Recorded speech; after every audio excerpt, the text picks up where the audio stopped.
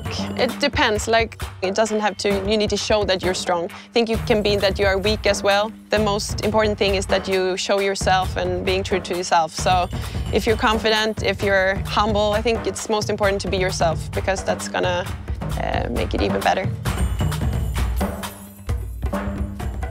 When I'm injured or something, it's so important to have someone there who supports you and gives you energy, because when you're having a tough time, you need support. So I think that's the most important. But of course, I'm having like a process. I'm doing everything I can to get back to my best version of myself.